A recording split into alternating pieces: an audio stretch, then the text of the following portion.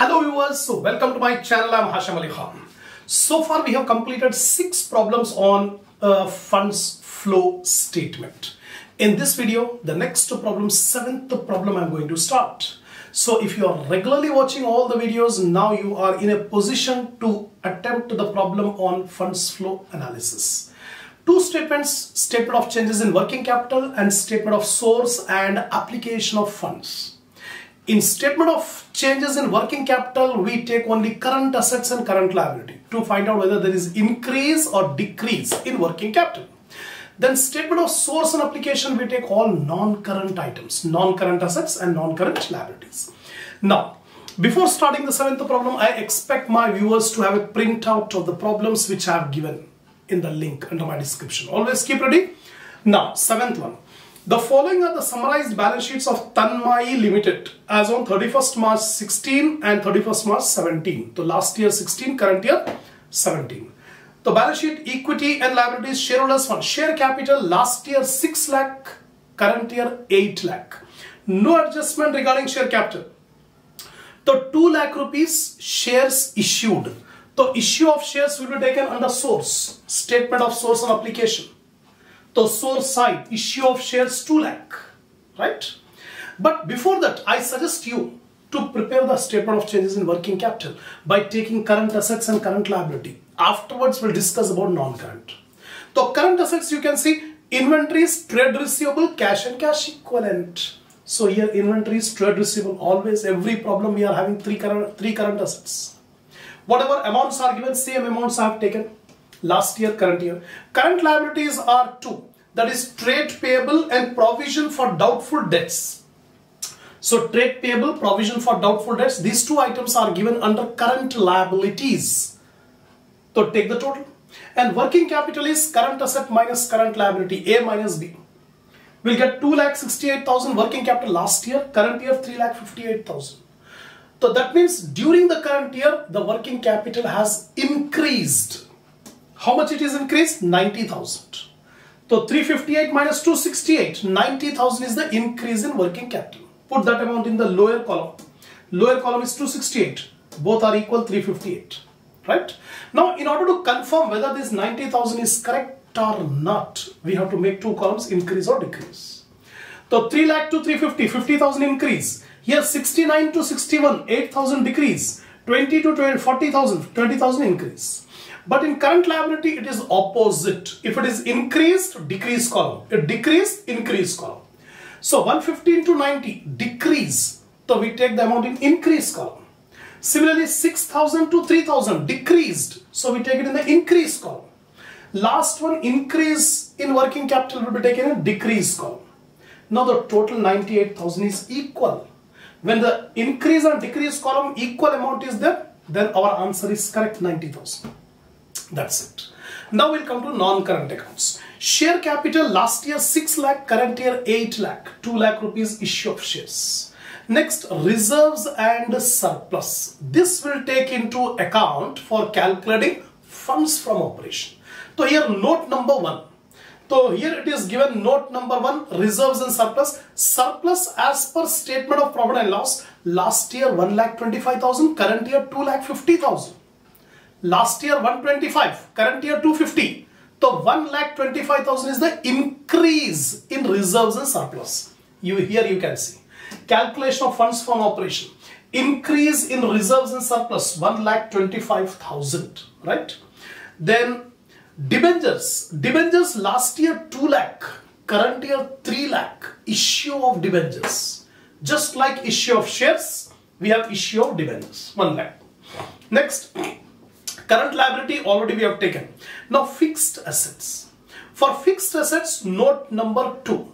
In note number 2, fixed assets are given land and building at cost, less depreciation 20,000, 2,80,000. Similarly, plant and machinery at cost, less accumulated depreciation 30,000. So 2 fixed assets are there. That is land and building and plant and machinery. Adjustment, you can see there is no adjustment regarding land and building. Land and building, there is no adjustment. So directly we compare last year land and building 3 lakh.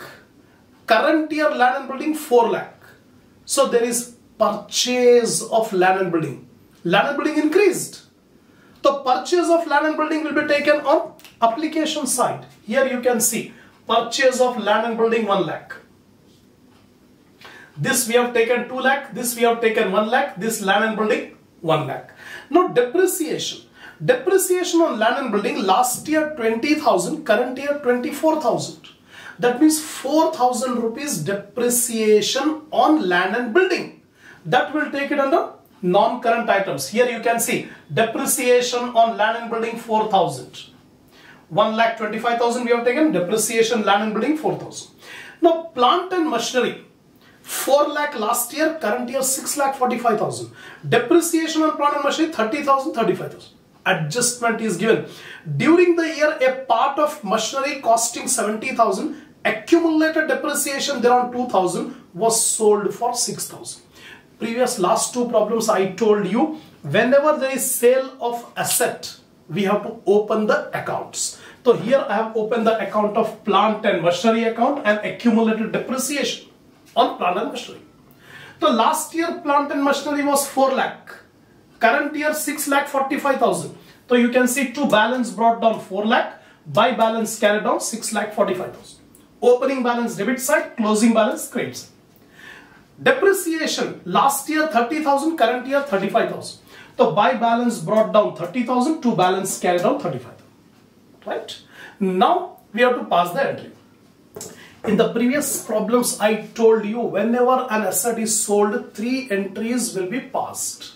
The first entry will be sale proceed. Bank account debtor to machinery account. Bank account debtor. I am not writing here. Previous last two problems I have written. Now I am orally explaining. Bank account debtor to machinery account. So here machinery account credit side by bank. Sale. How much is the sale proceed received? During the year part of machinery was sold for rupees 6,000. 6,000 rupees is the sale proceed. Second entry will be accumulated depreciation account debtor to machinery account. So accumulated depreciation debit side to machinery. Depreciation on machine sold. How much is the depreciation on machine sold? It is given in the last line. Accumulated depreciation there on 2,000. So 2,000 rupees is the depreciation on that machine which was sold. The accumulated depreciation debit side. Depreciation account credit side. Accumulated depreciation 2,000. Second entry passed. Now third entry regarding profit or loss. What was the cost of the machine which was sold away? The cost was 70,000. And depreciation provided on this machine was 2,000. So what is the book value? 68,000 is the book value. This book value of machine was sold. Sale proceed. Sale proceed is how much? 6,000. That means book value of the machine is 68,000. But it was sold only for 6,000. Therefore loss on sale is equal to 68,000 minus 6,000 is equal to 62,000. 62,000 is the loss on sale of machine. Entry profit and loss account debtor to machinery account. Profit and loss account debtor to machinery account. So here I am writing by P&L account loss. How much is the loss? 62,000. That's all. All the entries, 3 entries completed on the sale. Now we find the balancing. 35 plus 2, 37,000. Here also 37,000. 37 minus 30. So 7,000 rupees by P&L account. Balancing figure. Depreciation for the year. So current year total depreciation provided on machinery is 7,000. This 7,000 will be taken as a non-cash item. Here you can see depreciation on plant and machinery is 7,000. This 7,000 I have taken here. Now, what is the loss? How much is the purchase? Now see here, if you take the total on the credit side, it is 6,000 plus 2,000 plus 62,000 plus 6,45,000. It comes to 7,15,000. 7,15,000 is the total on the credit side. Minus 4 lakh. It comes to 3,15,000. So here I am taking 3,15,000 to bank. Balancing figure. Purchase. There is a purchase of machinery 3,15,000. The purchase will be taken on application side. Here you can see purchase of machinery 3,15,000. Loss on sale. How much is the loss on sale? 62,000 is the loss on sale. That will take it add back. The loss on sale of plant and machinery is 62,000. Now sale of machine. What is the sale proceed we got? 6,000 rupees we got by selling the machine. Source side. Sale of machinery 6,000. That's all. We have taken all the items, right? And preliminary expenses. One item we forgot. Reserves and surplus. In this you can see preliminary expenses last year 7,000, current year 6,000. The 1,000 rupees preliminary expenses written off. That should be taken under non-cash item. Already this point we have covered in the last video also, last problem also. The preliminary expenses written off 1,000. Over all the items we have ticked. Last one, dividend paid. One more item is there. Last line of the problem, dividend of rupees 50,000 were paid during the year. Last item. This point also we have covered in the last video, last problem. Dividend paid will appear twice. Dividend paid will be taken as an application. Application dividend paid 50,000. Again the dividend paid is a non-operating item. It is a non-operating item. So it will be added. Dividend paid 50,000. That's all. We have taken all the items. Now take the total of all these items. We'll get 2,49,000. What is this? Funds from operation. FFO. So here funds from operation 2,49,000. Right? Lastly, is there increase or decrease here? Increase in working capital. This should be taken on the application side. Application side, increase in working capital 90,000. That's all. Every item is ticked here. Over. Now, if you do not commit any mistake, the total of source and application must be equal. We'll check. So 2 lakh plus 1 lakh plus 6,000 plus 2,49,000. 5,55,000 we are getting. So 5,55,000 we are getting on the source side. Application side, 50,000 plus 1 lakh plus 3,15,000 plus 90,000. 5,55,000. Got it? Both sides are equal. That means we have done correctly. There is no mistake in the solution. Everything we have taken right. That's all. So this is the end of problem number 7. Come on. Now I'm going to start the next problem. Problem number 8. From the following summarized financial statements of Shraddha Limited as at 31st March 2016 and 2017. Prepare a statement showing source and application of funds and a statement of changes in working capital. So first of all, easily we can make a statement of changes in working capital. So what are the current assets? Inventories, trade receivable, cash and cash equivalent. So here you can see Shraddha Limited, statement of changes in working capital. Current assets, inventories, trade receivable, cash and cash equivalent. All the three values are given for last year and current year. I have taken. The total of A 183, 240. Now current liabilities. Under current liabilities we are given trade payable. We don't have short-term provisions, but proposed dividend is there.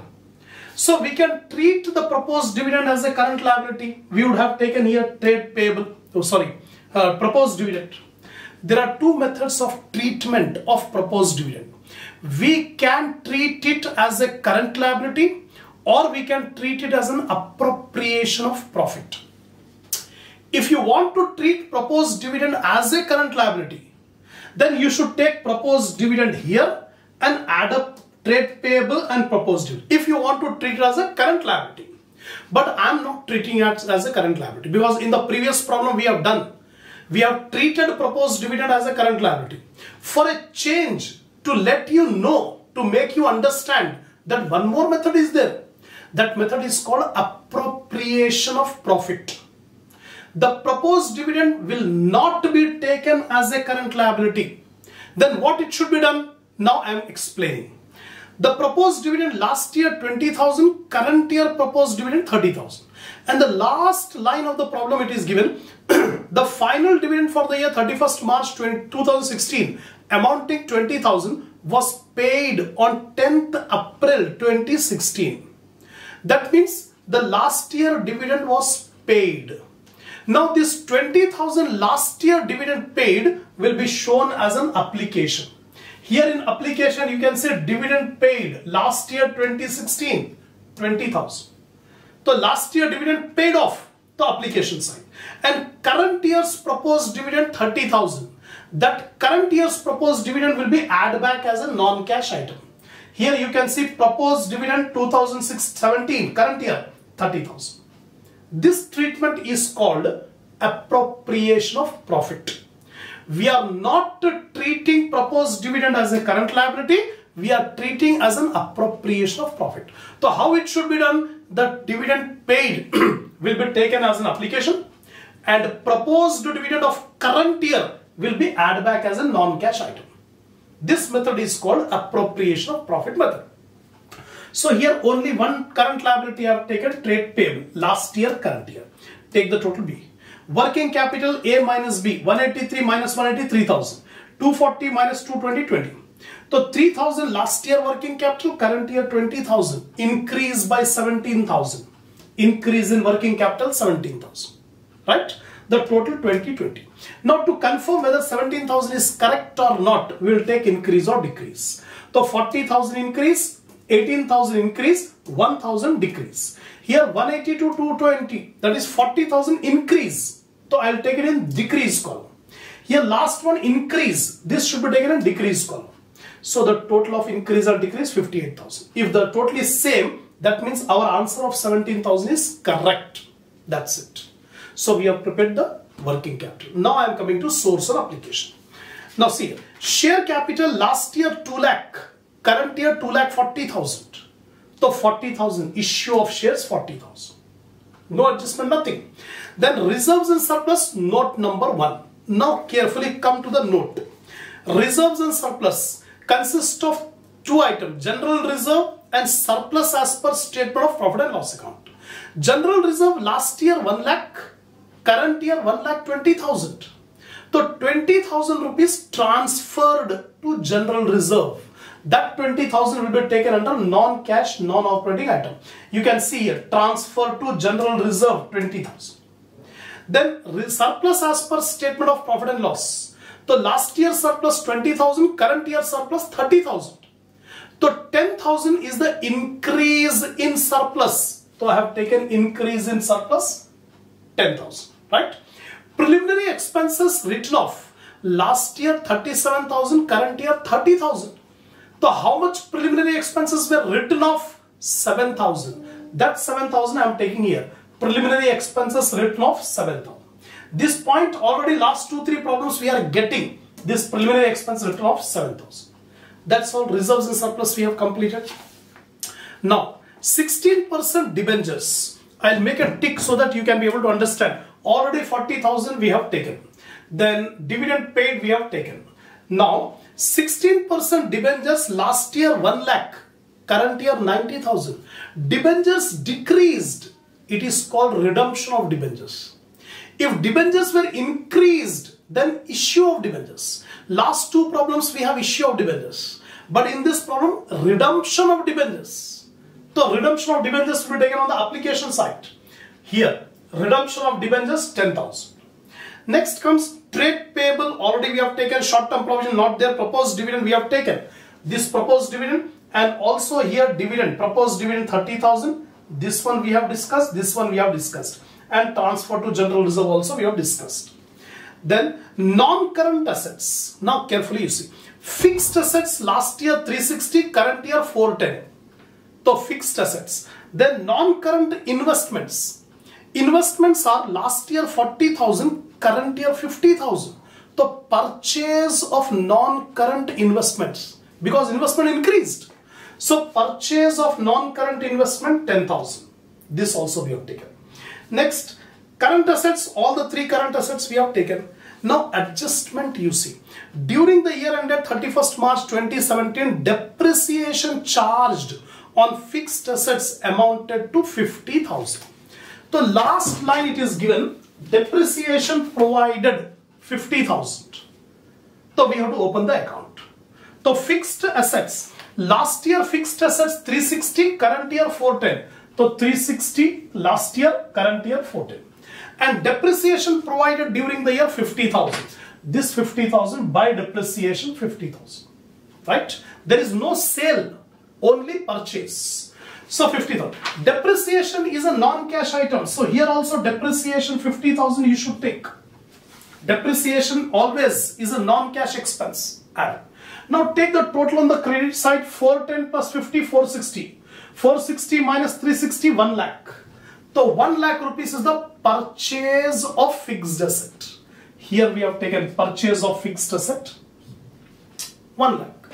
That's all. All the items we have taken. Now simply you have to add up all. All the items are ticked here. If you add up 1,17,000 is the FFO. Funds from operation. So funds from operation 1,17,000. Similarly here increase or decrease. There is increase in working capital 17,000 application side. Increase in working capital 17,000. See here all the items I have ticked. I have taken. Now if you find the total, source side total 1,57,000, application side 1,57,000. When both the totals are same, it means our solution, our answer is correct.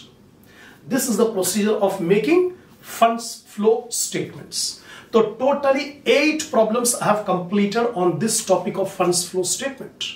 So if you are satisfied with my lecture, give a like to the video, share my channel with your friends, with your friend circle, so that more students can watch the video and enhance the knowledge. Go to the playlist. I have uploaded so many videos on different subjects. And one more channel I have started, that is Hans Accounting Institute. The link is given in the description. Visit that channel also. I have uploaded many more videos there which will increase your knowledge. Inshallah, we'll continue the next problem in the next video.